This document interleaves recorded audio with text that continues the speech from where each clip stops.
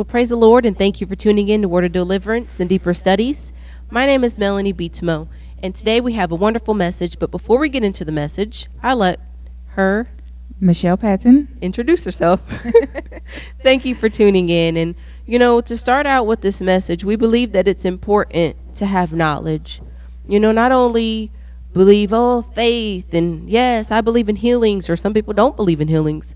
But one thing that is important, that we have knowledge of our Bible. We believe that biblical knowledge is an important asset to every born again believer.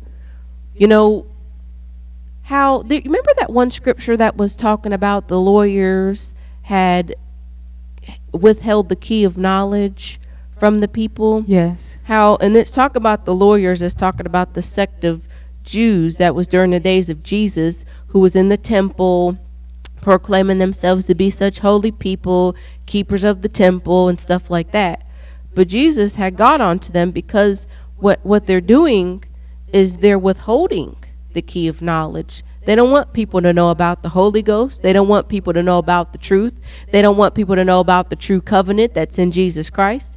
They don't want people to know about the power of satanic, demonic mind control and sorcery and enchantments.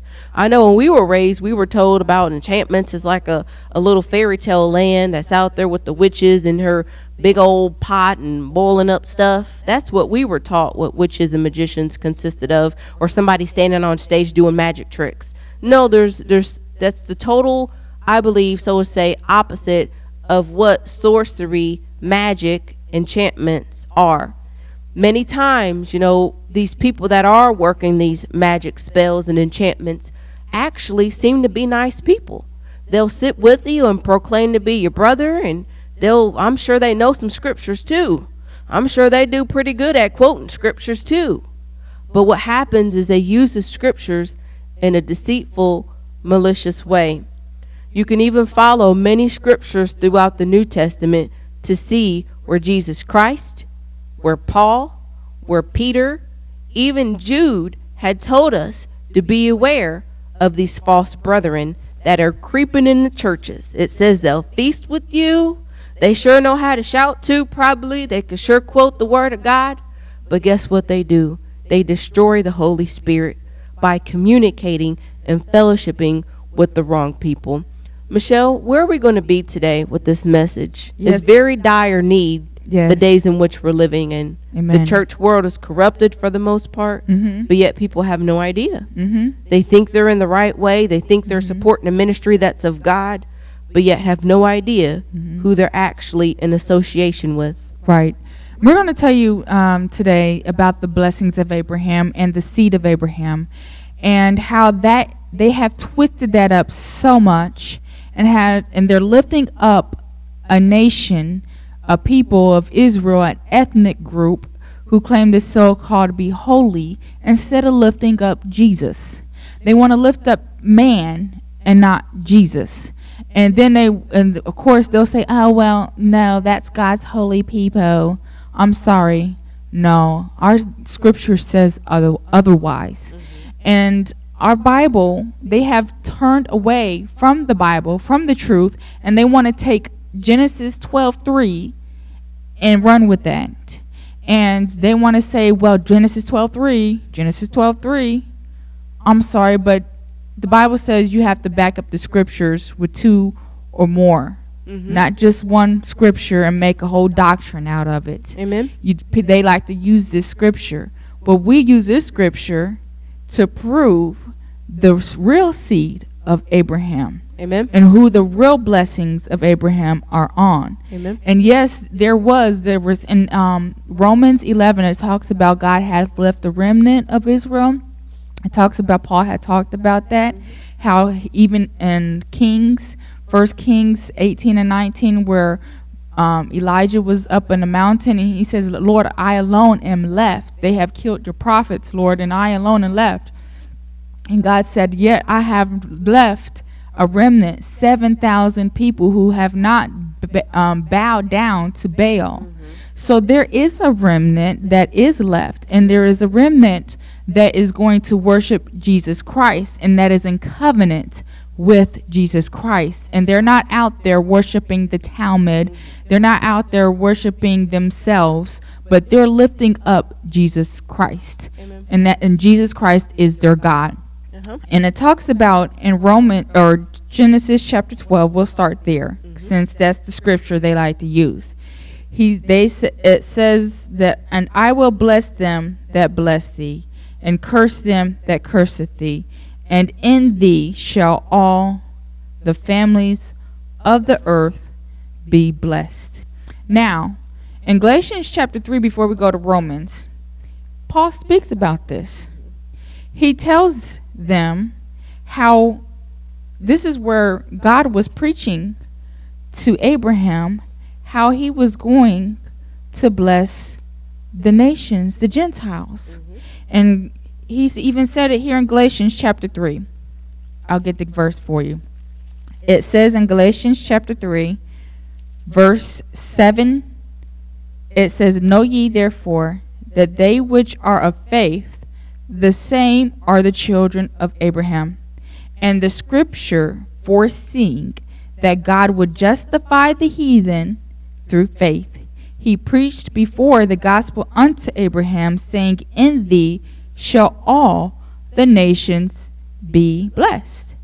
That's that same verse, Genesis 12:3. It says, So then they which be of faith are blessed with faithful Abraham. Wait a minute. I thought, they say that it's giving money to Israel. You know how they say, the Egyptians came against God's people and God overthrew them. They like to use that. And oh yes, all the people that came against Israel, God overthrew them. Guess what? God had overthrew Israel too. Didn't he? They don't like to bring that out, don't they? They don't like to bring how God overthrew Israel and how he used the Assyrians to overthrow the 10 tribes and scattered them abroad. And then he took Judah and used Babylon and came in and burnt the temple down and destroyed everything. They don't like to say that. How God himself destroyed Israel and Judah. Right. And you know how you mentioned that scripture in Galatians chapter 3 about Abraham and how we ourselves through Christ by faith can obtain these promises and these blessings. That's through Christ Jesus, right? I like it because it goes with Romans chapter 4 and talks about how Abraham had received the promises even yet before circumcision. How some people want to believe, oh, you got to get circumcised or get in covenant. Well, guess what? God gives us a great example here in Romans chapter 4 to see how Abraham was, so to say, he received the promises even before yet he was circumcised. I'll read it. Romans chapter 4 talks about how God had preached unto Abraham what saith, I'm in verse 2.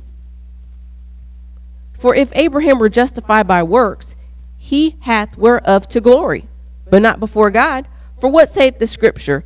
Abraham believed God, and it was counted unto him for righteousness. So now let's hop down to verse 11 and 12.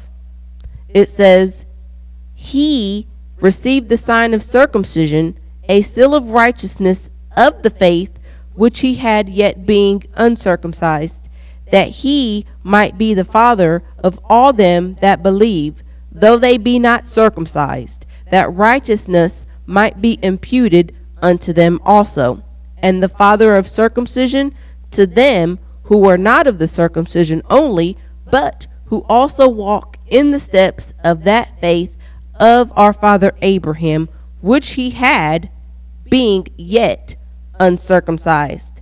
Do we want to read a little bit more? Let's read verse 13. For the promise that he should be the heir of the world was not to Abraham or to his seed through the law, but through the righteousness of faith. Let's read verse 14. For if they which are of the law be heirs, what happens to faith? It's made void. Yes. It's made void, and the promise is none effect, because the law worketh wrath. Okay? Let's go to verse 16. Therefore it is of faith, that it might be by what?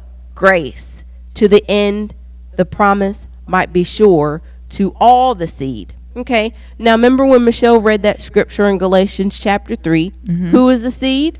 Those that are in Jesus Christ. Those were the promises made, right? Yes, it says in Galatians 3:16, I'll read it again. Now to Abraham and his seed were the promises made. He saith not, and to seeds as of many, but as of one, and to thy seed, which is Christ. Amen. Now, where do we go from here? I know we started out with mentioning Genesis chapter 12, how a lot of people use this in support of Israel, but we've proved with scriptures to show you who the Israel is. I like to prove with one more scriptures according to 1 Peter chapter 2 at showing you that when we are in Christ Jesus, who we become.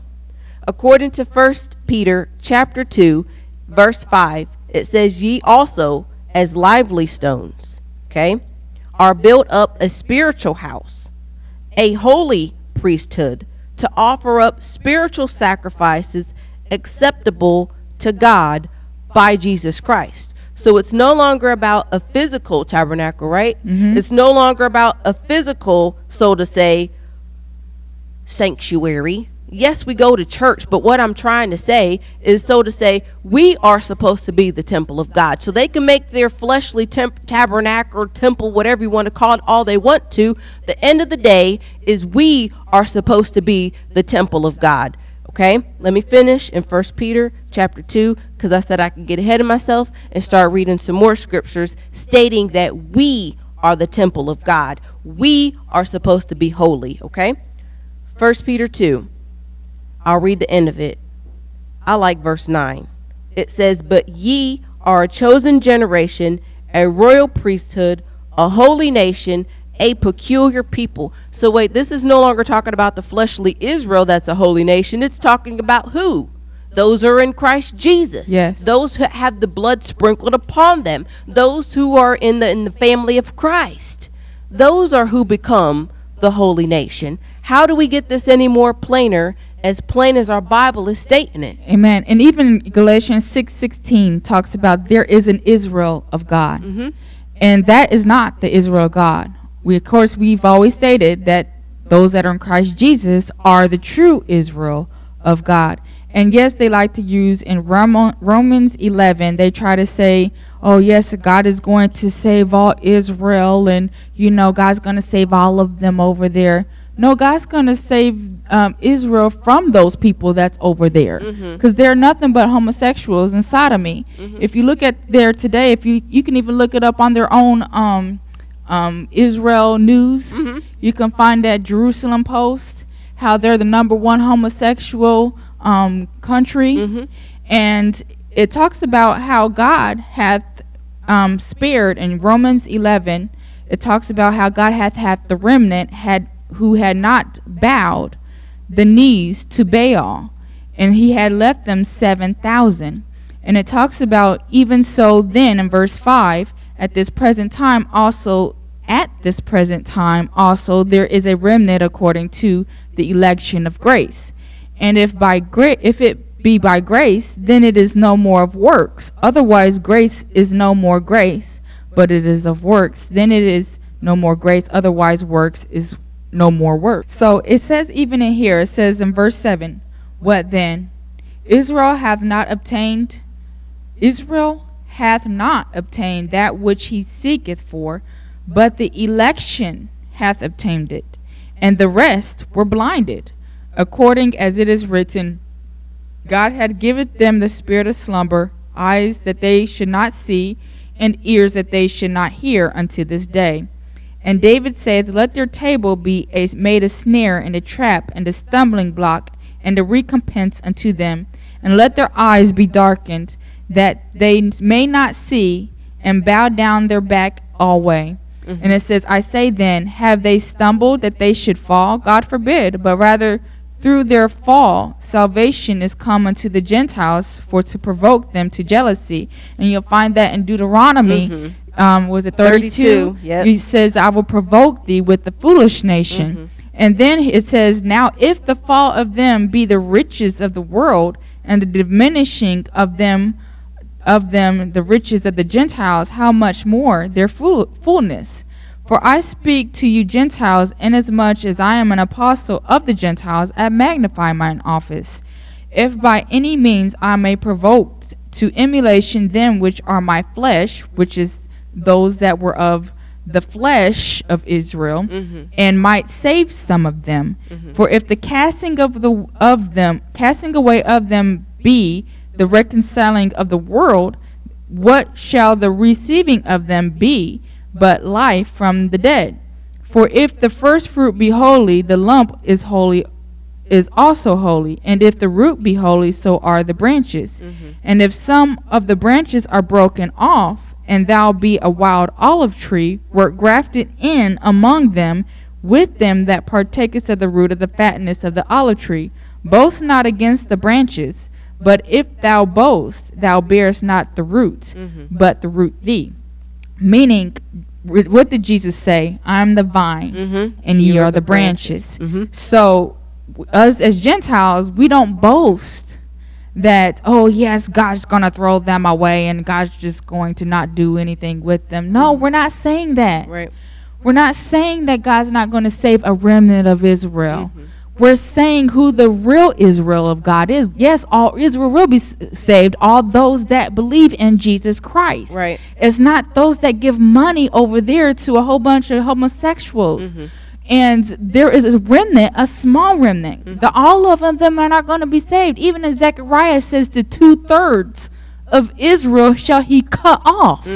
And there's going to be only a third that he's going to save. Amen. And they're going to be put through the fire that they may be purged. Yes. And then it says, and then verse 19, thou wilt say, the branches were broken off that I might be grafted in.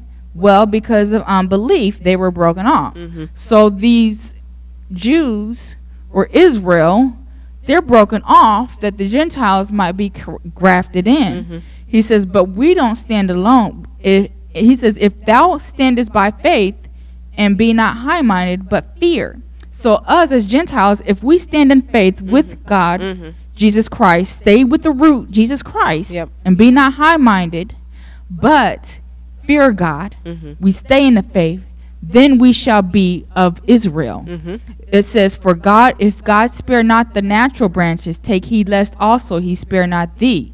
He says, behold therefore the goodness and severity of God on them which fell, severed thee goodness. And if thou continue in goodness, otherwise thou also shalt be cut off. So if you don't stand in the faith, stay rooted and grounded and established in Jesus Christ, guess what? You'll be rooted out of the olive tree. You'll be no longer an Israelite. Amen. And if you see how, God has worked this out, even back in Deuteronomy, like she stated in chapter 32, you can find out how God even basically prophesied and told what was going to happen to these people because they became a stiff-necked, rebellious people. It said that they were a very forward generation, children, and I'm in Deuteronomy chapter 32, verse 20. It says, children in whom is no faith. And again, even if you follow the book of Hebrews, you could see in Hebrews chapter 3 how it gives us an illustration about the children of Israel, how many of them, there was a mixed multitude, but many of them entered not in because of unbelief. And what happened? Many of them were destroyed. Many of them, you could follow, 1 Corinthians chapter 10. That talks about how God has set them forth as an example unto us that we need to take heed unto, because not only did they perish and get destroyed because of their wicked ways, because of their sins which reached heaven, we also, if we follow the like example in which they committed, we also will receive, so to say, condemnation. And like I stated in Deuteronomy chapter 32, it tells you about how Michele read the scriptures in Romans chapter 11. I like verse 21 because it says, which Michele had stated, they have moved me to jealousy with that which is not God. They have provoked me to anger with their vanities, and I will move them to jealousy with those things which are not a people. I will provoke them to anger with a foolish nation. This is again talking about the Gentiles. And it says, for a fire is kindled in mine anger, and shall burn unto the lowest hell, and shall consume the earth with her increase, and set on fire the foundations of the mountains. I will heap mischiefs upon them. I will spend mine arrows upon them. They shall be burnt with hunger and devoured with burning heat and with bitter destruction. I will also send the teeth of beasts upon them with the poison of serpents of the dust. Shall I stop there? I believe this kind of goes with Revelation chapter 6, how God's anger is going to be poured out upon these non-repentant people because of their worshiping of silver, gold, other gods, devils. They were sacrificing unto devils, and in return God is prophesying right here where God is going to shake not only the heavens but the earth also. And it's also mentioned in Hebrews chapter 12 verses 27-28 how God is going to shake them, and he's going to try the earth, so to say, by fire. The fire is going to come, and when I say the fire, I'm talking about the fire of God. And when we talk about Israel, you can find them, like we've mentioned, in the book of Revelations, and also Isaiah is mentioned quite often about Israel as a nation, how the sins in which they were committing, what they were doing, homosexuality, and even how they controlled the trafficking. In Ezekiel, it mentions them too. Ezekiel 16. And how they have the nature of Satan. And it's important that we cannot get away from Bible prophecy and how Israel is, so to say, the centerfold of Bible prophecy, so to say. Right. You read the book of Revelations, and it's basically not only talking about, yes, it's talking about judgment on the whole world, but specifically it's also mentioning unto the rich men, the chief men, the captains. And remember, there was one scripture, I believe it's in 2 Peter, judgment must begin at the house of God. Judgment is going to begin, so to say, at the house. Israel was supposed to be God's people. They were supposed to represent God. They were supposed to be the carriers of God's word. They were supposed to be an example unto other nations. But what happened? They left the Lord, okay? Hebrews 3:12 tells you that. It's telling us to take heed lest there be in any of you an evil heart of unbelief departing from the living God. How God even states in this Hebrews chapter 3 and Hebrews chapter 4 how these people, they didn't have any faith. They departed from the living God, and showing us what happens to us if we do not take heed unto what God says. Amen. And also Revelations, when it talks about Romans 11, how all Israel shall be saved, all that are in Christ Jesus, all who accept him as his Lord and Savior shall be saved. Amen. And yes, there shall be a deliverer. Jesus, when he comes back, that's when he brings back all those that have been scattered abroad. And then shall he restore Israel. But he has to clean Israel up first, because it's a whole bunch of nonsense, a whole bunch of sin in there. Amen. He has to clean it out. He has to get rid of all the sin and all the wicked people out of there first. And guess how he's going to do it? It says in Revelations chapter 17, verse 16, and the 10 horns which thou sawest upon the beast, these shall hate the whore. Of course, we know the whore is Israel. If you look in Revelations, all through the book of the Old Testament, if you look up whore, whoredom, whoremongers, harlot, harlotry, it all refers to 2181 in the Hebrew, which says the Jewish people as regarded as the spouse of Jehovah. So you can find it all throughout the book. You'll find it in Ezekiel 16. You'll find it all throughout Isaiah, Jeremiah. And then it talks about, and I'm going to finish this verse, and these shall hate the whore. These 10 horns are the people that make up the great merchants of the earth. It says, and shall make her desolate and naked, and shall eat her flesh and burn her with fire. For God himself, God, hath put it in their hearts to fulfill his will, and to agree and give their kingdom unto the beast, until the words of God shall be fulfilled. And look at the one verse 18. It tells you who that woman is. The woman which thou sawest is that great city which reigneth over the kings of the earth. Revelations 11 verse 8 tells you who and where that great city is.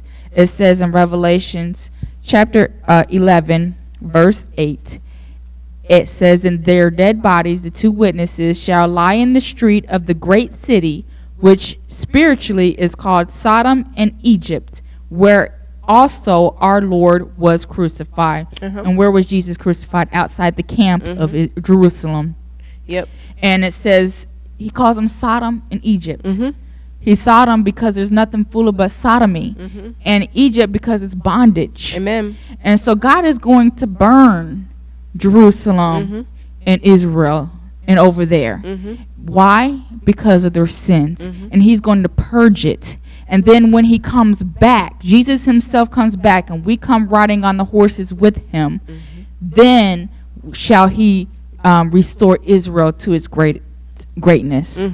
Even remember we studied the book of Habakkuk, and remember how this is God's basically his determination upon Israel. It's already written. It's already going to happen. Yes. Because this is their sins in which they committed and have not repented.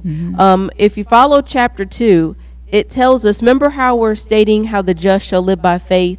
And if you don't have faith in getting in Christ Jesus and showing and proving how many even of the books of the New Testament were gotten or were obtained from even the Old Testament, if you find Hebrews, remember how it said the just shall live by faith, but if any man draw back, my soul shall have no pleasure in him.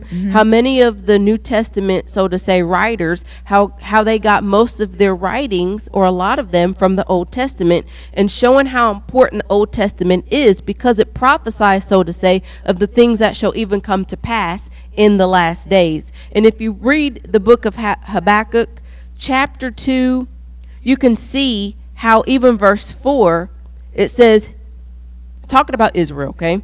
It's saying, behold, his soul which is lifted up is not upright in him, but the just, they shall live by faith. It's talking about how they are the proud man. They don't keep at home, who enlargeth his desire as hell, and is as death and cannot be satisfied. So in other words, they can't be satisfied. If you look over in Israel, they, I believe, are like a hedonistic type of country who do all the sensual pleasure, delight, anything you can think of, so to say, you do it. Whether if it's animals, pedophilia, whatever it may be, the unthinkable, imaginable, perverted type stuff is over, so to say, in Israel. They said Tel Aviv downtown, they have a sculpture of a female private part in the middle of their downtown area, and around it is like adult images for people to look at. I'm just giving it a quick example on how perverted they are, but yet they're supposed to be God's holy people. They have their gay parade, which promotes homosexuality, and it's important that we as Christians, we open up our eyes to see who Israel actually is. Talk about the money, talk about the trafficking of the merchandise. It's all from Israel, so to say. And if you follow them all the way to the book of Revelations, Michele stated Revelations chapter 17, read Revelations chapter 18, that tells you about the merchants of the earth have gotten rich through communicating and associating themselves with the whore. Yes. The whore is Israel. Amen. But many people don't have this type of knowledge because they have been brainwashed through the media, the TV, the propaganda of Israel, which controls major corporations and TV, books, and so on. Amen. And I just want to say before we close that in no way are we boasting ourselves over the Israel or the Jews, or saying we're higher than them, because we're not. We can fall just like them. We can get away if we do not believe in Jesus Christ. Amen. And we're saying is all who are not in Jesus Christ, they will go to hell. I don't care who you are, whether you're a Jew, Greek, you have to be in Jesus Christ. We're not lifting up Gentiles. We're not lifting up ourselves. We're giving glory to Jesus Christ, our Lord, the Son of the living God. And we're lifting up Jesus Christ, not Israel, not a fleshly Israel, but we're lifting up God and his people. Amen. We hope you enjoyed the program. Like we've given many scriptures and stated our beliefs and backed it up not only with 1, but 2 and 3 scriptures to prove our doctrine and belief, which is of Jesus Christ. If you'd like to write us a letter, please do. If you have any questions or bones to pick with us, let us know so we can